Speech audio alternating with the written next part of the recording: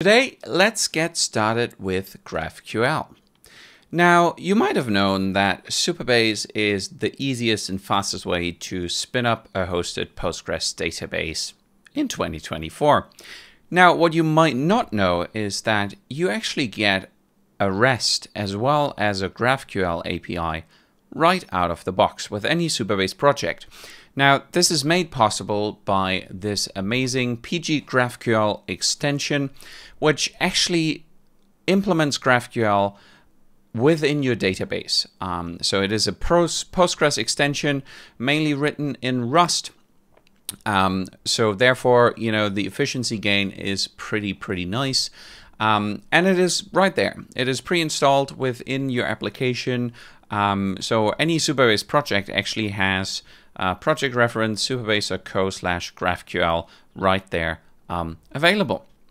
So let's get started. The easiest way to get started is to go to database.new, select your organization, give it a name. So we'll say Super GraphQL. You can generate a password.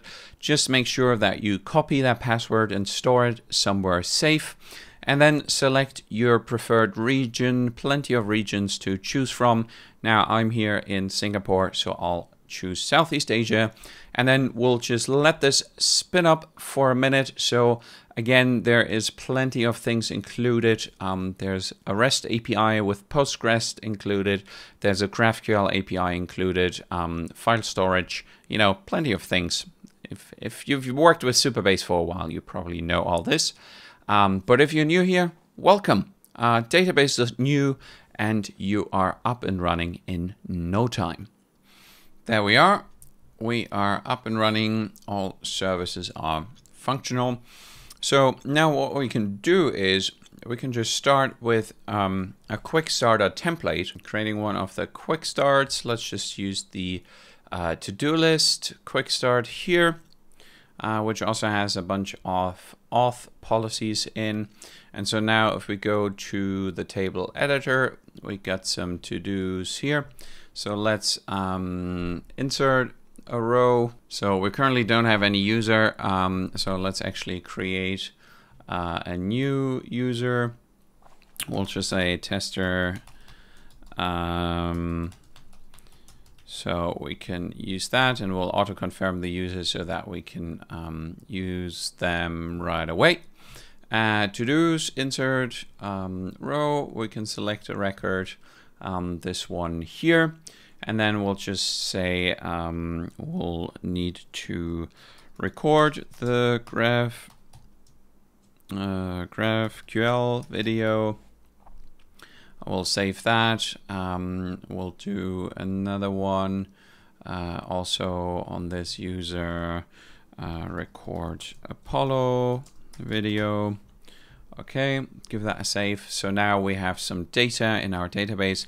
And so in the API docs, we actually have GraphiQL included. And the great thing about that is we have kind of the docs here. So we can query our to-dos, for example. So we can maybe write a query here. Maybe we need our to-dos collection. We want maybe one edges node. And then the node ID and maybe the task. And so we can fire this off. Now we can see record the GraphQL video. If we set this to 2, then we get 2 records, record the GraphQL video and record Apollo video. So we can see our GraphQL API is up and running. We can also additionally provide some headers or some role impersonation. So for example, so now we're kind of using the service role. If we go to the table editor and so we do have auth policies.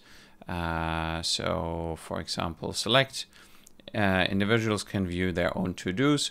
So if we now were to go back to GraphQL, so this is the great thing, it implements with Supabase Auth as well. So if we go anon role, fire this off, we will get no data as well. And then we can go authenticated and we can impersonate our user here. So that's the user who created the to-dos. So if we run that again, then we get our to-dos back. So there you have it. This is how quickly you can get up and running with Postgres and GraphQL right there in the dashboard, database.new, that's it. If there's anything else you'd like to learn about, do let us know in the comments below, and I'll see you next time. Bye-bye.